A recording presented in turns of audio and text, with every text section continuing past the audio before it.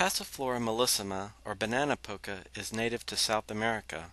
Populations of this invasive vine have been found on the islands of Hawaii.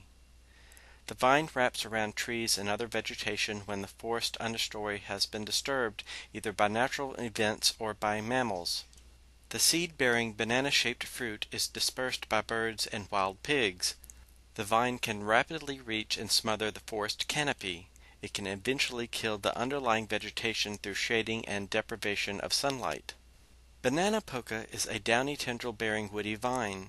The leaves are alternate, 5 to 10 centimeters long, with 3 prominent lobes. The margins are toothed. The petioles are up to 2.5 centimeters long, bearing 8 to 12 glands. The flowers are solitary, approximately 7 to 8 centimeters in diameter. The perianth consists of a calyx tube approximately 8 centimeters long and 5 white to pinkish petals. A corona is present between the base of the calyx tube and the petals. The fruit is a yellow berry that resembles a banana.